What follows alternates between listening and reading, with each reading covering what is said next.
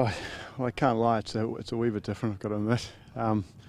Yeah, it's just nice to have a proper squad together and all pulling in the right direction. And as you can see by today, the work ethic's there, the character's there, and everybody's just extremely excited. With so many new players coming in, how important is the pre-season period for getting those players in early and being able to gel them together as the whole pre-season goes on?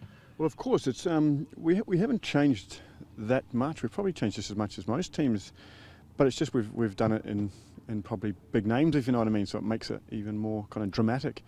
But that's what we had to do. That's what we had to do with this club, and that's why what we did last year was in the method in our madness, if you know what I mean. So yeah, it's we've got obviously some big names in it, and we've got to gel them in. But again, it's a progression, and we want to keep moving the club forward, and this is just another step moving forward. You talked last year about it being short-term pain for long-term gain, but things have changed now, and the expectation is there that you will deliver a successful team this year. Is the pressure on your shoulders now? You've been given these pieces to make sure the team is ready to hit the ground running?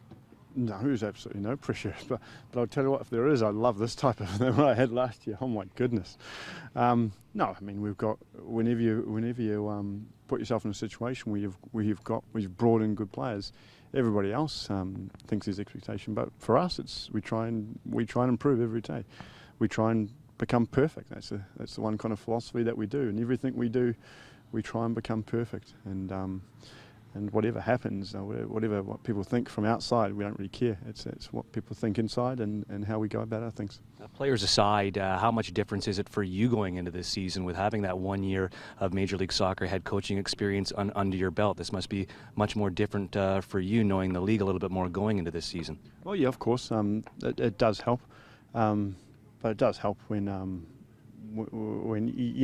knew the league last year, but I don't think we had the right pieces to be able to be successful in the league, and now I think we're moving obviously in the right direction, as it's pretty obvious to see. But of course, I'm learning as well, and I'll always keep learning. And when I stop learning, I'll give it up. So everybody here, it's not just the players, it's the staff, it's the organisation, it's everybody. We're self-aware. We know we have to improve. We know we're trying to get better, and we're trying to win things, and that's the ultimate goal. A couple players off today. Do you expect then Michael Bradley and Stephen Caldwell to be back into training tomorrow? Yeah, well he's obviously he's already had half a season. The last thing he needs is another pre-season. So we've got to manage Michael, and he's frothing at the mouth. We have to lock him in his room back in the hotel so he can't get out. But unfortunately, it's not for now for Michael. It's I get worried about June, July, August. He's got obviously a World Cup and everything, so we've got to manage him, and you've got to be smart about that.